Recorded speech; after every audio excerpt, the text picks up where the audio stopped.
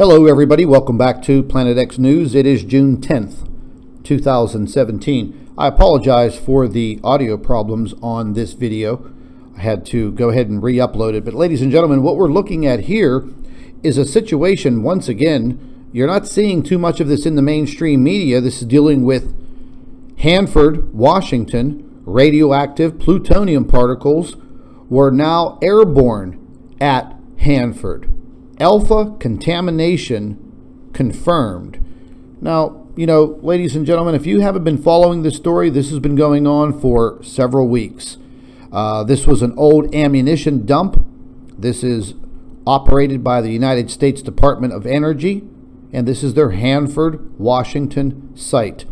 It states that contamination has now spread to outside of the demolition zone at the Hanford site in Washington state.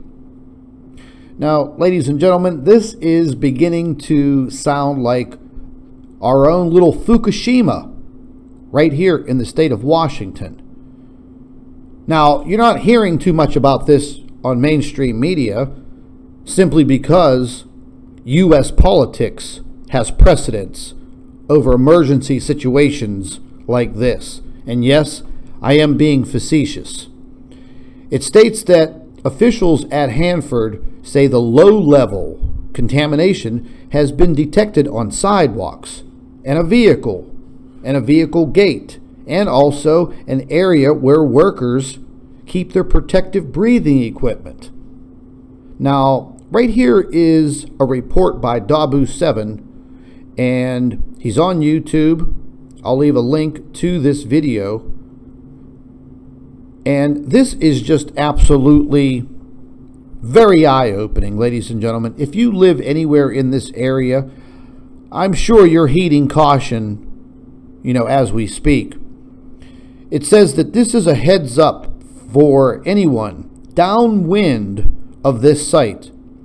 The air monitors did go off, and they have released workers from the facility.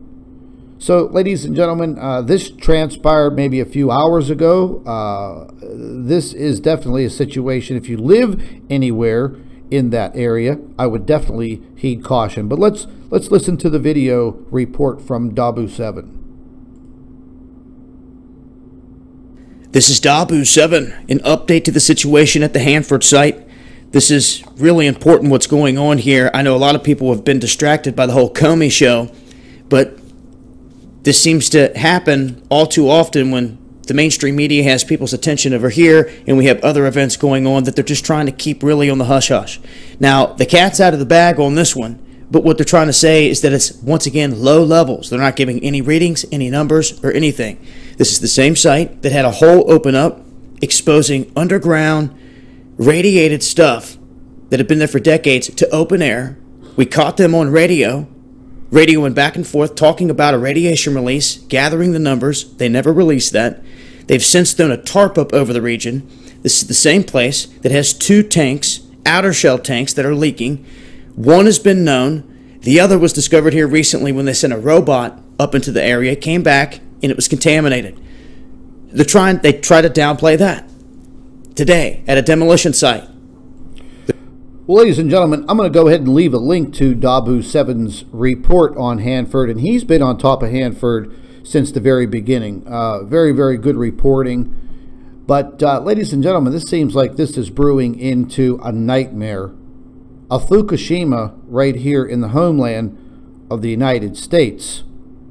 Carelessness. That's basically what it is. I'm going to leave a link to this article.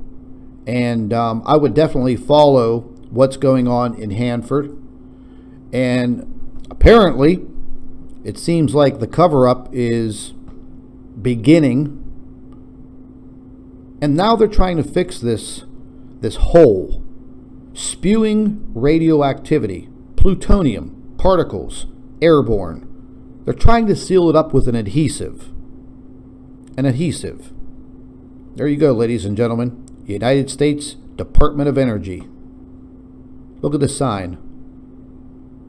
They don't take care of the sign to warn people of this facility. Now you know why the facility is leaking and potentially going to create a massive disaster if something isn't done.